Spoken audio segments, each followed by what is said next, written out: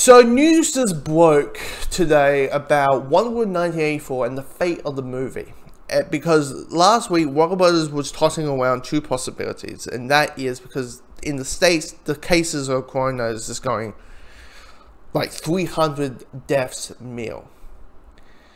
So Warner Brothers was tossing two ideas. One was just push the film again. I think June they were looking at. Or they were pushing... Or do they just release the film on Christmas, as it is stated in the States? Release the film on Christmas, and then in a couple of weeks in January, release it on HBO Max. Well, Warner Bros. Has made that decision, and that is to push it, is Wonder Woman will be in theaters on Christmas, and on HBO Max on Christmas as well.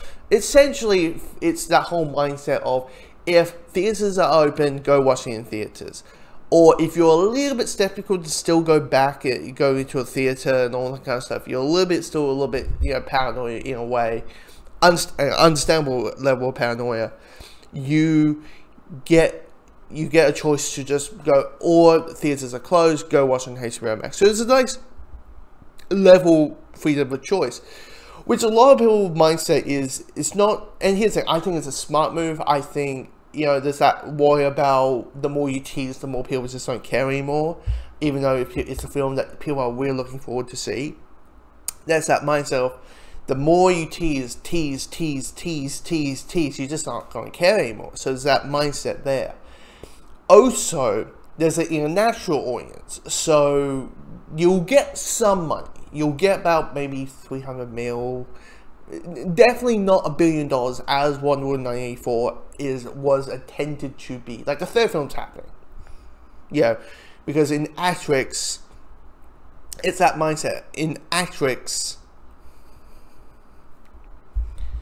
in Asterix, it was during a pandemic, so you can just do a third film and it'll make money, right?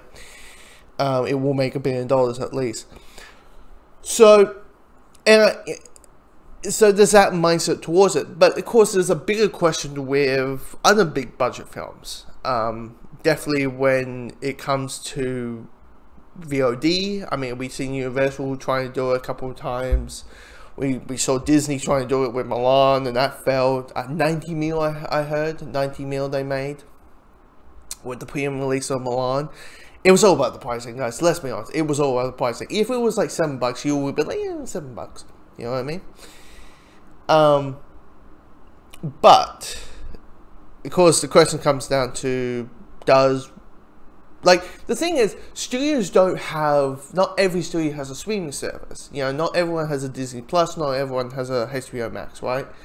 So there's still some lingering, there will still be some movies that are pushing and pushing and pushing and pushing. Probably will push until this pandemic releases in a troll environment, right? But I do see Disney maybe, like, they're doing it with Soul. Soul's on Christmas as well. It's like, what's Soul or what's Wonder Woman? Choose your pick. Do a two-faced coin flip. It's that whole thing, right? So sorry, I'm having my mind's across here.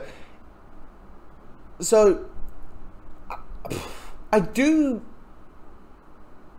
like, it's that question: is Black Widow going on Christmas?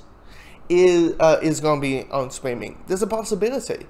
Is Free Guy going to be on Christmas? On Disney Plus. There's a possibility. It's a whole mindset of it. It's a whole.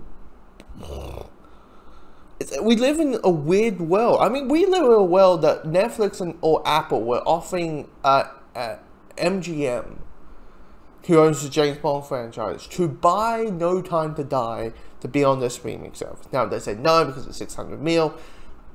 Ask us tomorrow kind of stuff, because it turns out they're big fans. Like, Bond is a big screen actual thing, which is true. But we live in weird times. Yeah, it's going to be interesting. Like, what happens if in theaters, the US theaters are shut down, but the rest of the world is kind of okay with it? What happens there?